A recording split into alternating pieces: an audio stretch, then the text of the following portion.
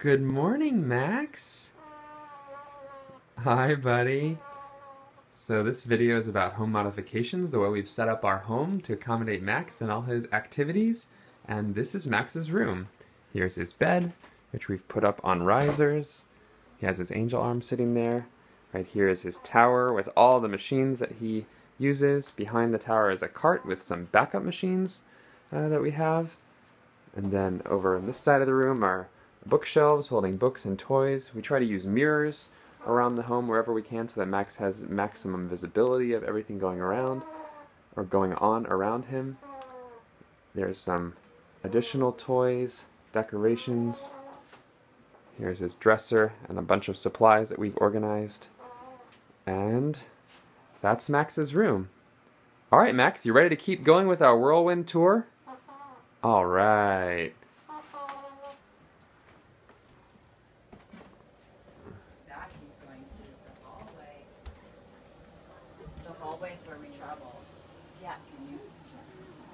I want you to make a snow angel. Oh, hi, Max.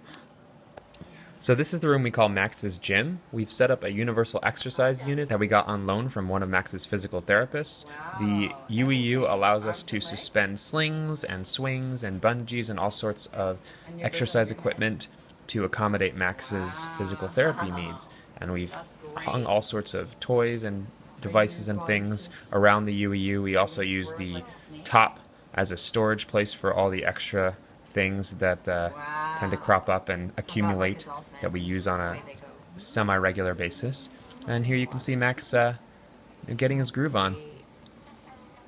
If we got snow, we could make snow angels. Yeah.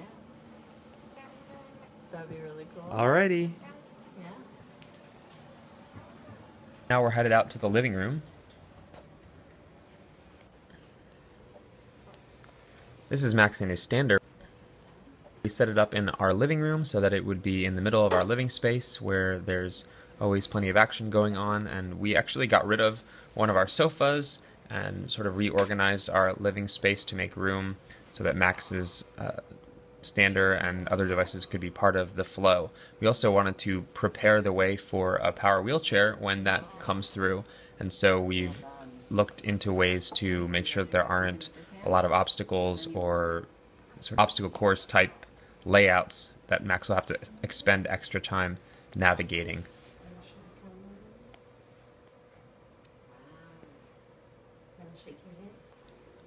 We're also planning to knock down the wall between our dining room and our kitchen so that instead of having to navigate his power wheelchair through a doorway, there'll be an open flow for Max between the rooms.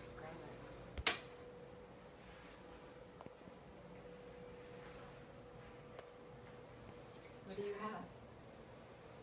What's this? A sheep.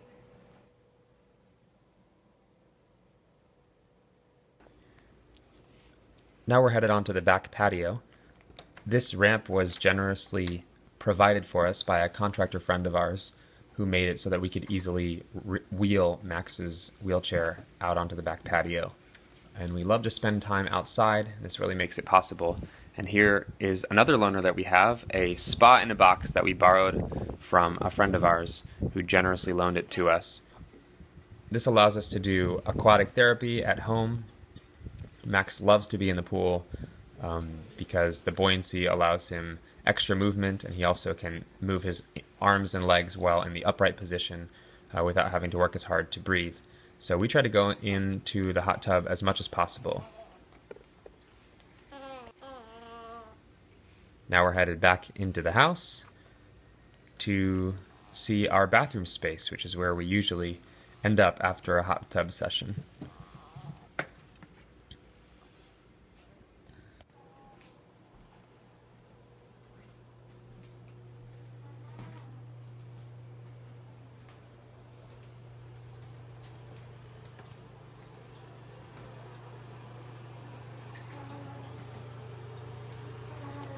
This is the bathroom that's closest to Max's room. It's a bit of a tight space, as you can see, really cramped. We do have a bath chair that if one of us isn't in the tub with Max that he'll lie on, but it's As you can see, his tower just barely fits crammed in here. We're looking to replace the sink with a smaller form factor sink so that the tower will have a little bit more room for that and for people. But it's a tight squeeze, and we have a tough time fitting more than 1 or 2 people in there, which can be challenging when you have a nurse. And it's also difficult to take Max in and out of the tub.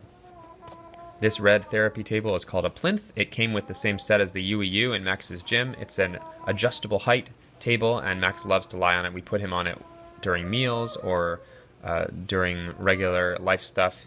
And you can see Max's legs are in his angel leg device. And the plinth rolls from room to room, so we can put it in the living room, dining room, or in the kitchen.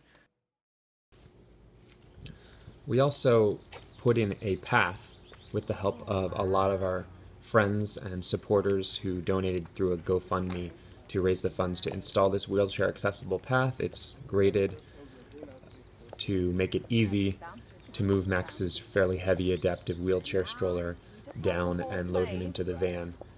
And we got a wheelchair accessible van so that taking Max out could be a relatively smooth and also safe procedure. Having the path and the van have made going out so much easier, and it helped us to take Max on a bunch of fun trips this summer. That's how we have made our space very conducive to Max's routines.